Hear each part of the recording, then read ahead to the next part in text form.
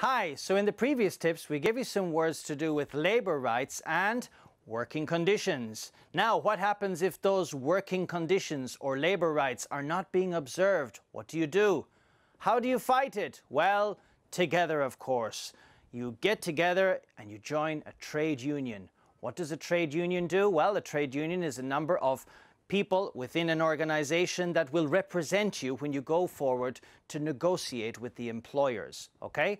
Now, in this process of negotiation, of course, you have what we call collective bargaining. That's when everybody gets together and tries to bargain or get to an agreement of an outcome.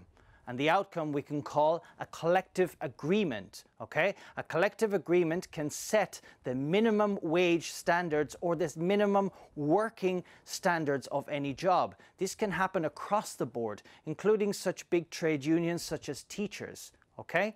Then you have the staff. The staff, of course, are the people, everybody inside of the company, whether it be the director, the cleaning lady, or the teacher in the case of the teachers' union. All of these people are called the staff. Now, if there's a problem and the trade union has a problem with the employers, what do? They call a strike. That, of course, means everybody stops working.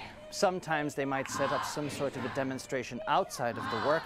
And, well, until it comes to an end, then we call it off, okay? The strike can be called off and everybody gets back to work because an agreement has been set in place again. However, today you don't have to get back to work because it is Labor Day, and enjoy it.